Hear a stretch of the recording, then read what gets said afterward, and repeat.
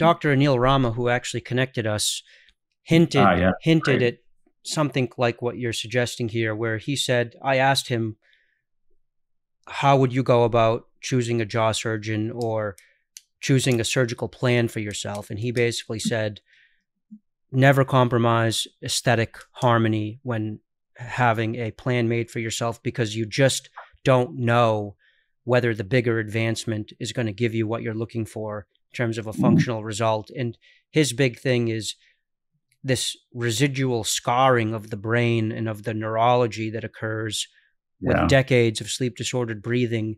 And there's just no way of knowing whether fixing the box, and even if you can improve the breathing going forward, whether the symptoms are going to reverse given the scarring that's occurred.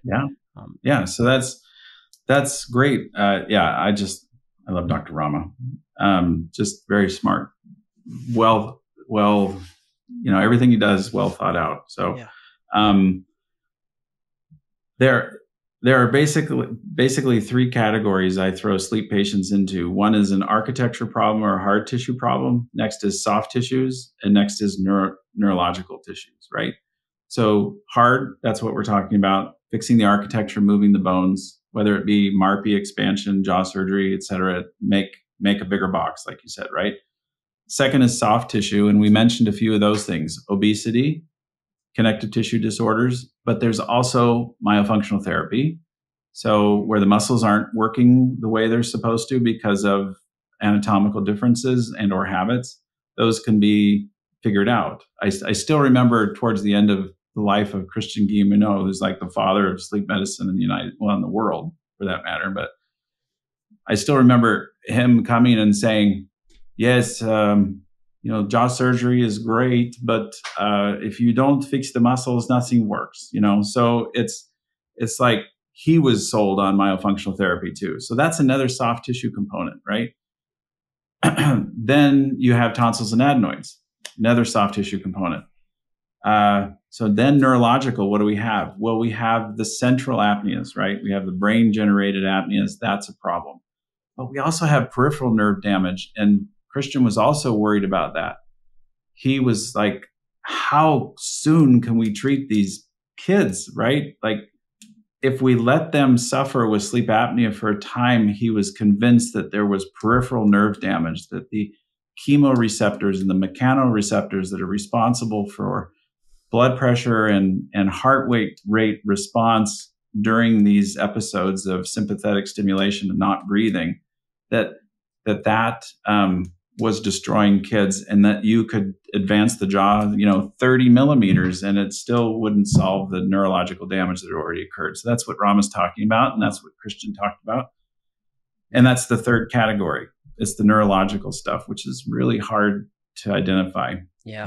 That's kind of depressing, actually, if you think about it, that there's this irreversible damage that might be occurring, and that sometimes stuff goes offline, and especially with nerves, it's hard to get them back online later. Yeah. Dr. Rama talks about maybe hyperbaric oxygen and other sort of brain hacking technologies that might have some positive impact. But a lot of this stuff is kind of a one-way path, and it's not a very uplifting message, but there is something to be said, though, for not allowing it to get worse. Yeah, and I think we're trying. You know what I mean? It's sad, but it's like anything in medicine. Infections were sad too back in the day, and people died from a tooth infection. And now we can take teeth out and give antibiotics, and it's like, who cares? Yeah, no big deal. I think also so the day will come. The day will come. We'll figure it out. I think part of the issue is that we're beholden to one of the only diagnostic methods that we have to identify sleep disorders is the polysomnograph. So it's great, but honestly, is it everything? Well, in most studies, when we're studying about airway disorders, we're talking about airway collapse, which is, the critical pressure of the airway closing, or PCRIT as they talk about it in the studies. And this collapsibility of the airway is like everything. But PSG doesn't measure collapsibility at all.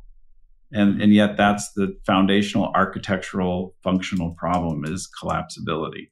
You're saying it can So only measure the potential indirect consequence of collapsibility, which is the apnea or yeah, the hypopnea, but yeah, it's not measuring the actual mechanical that's occurring. yeah, exactly. And that's great. It's the best that we have. It's, gold standard now. But it's really That's not where that I great, think, though, is it? Because don't we get a lot of false negatives from tests that don't measure for RERAs and other disturbances? Don't a lot of yeah, people get led astray by sleep tests? I mean, a lot. Again, we're on the curve again, right? Yeah. So most people get identified under the curve. That's why we still use it. Yeah.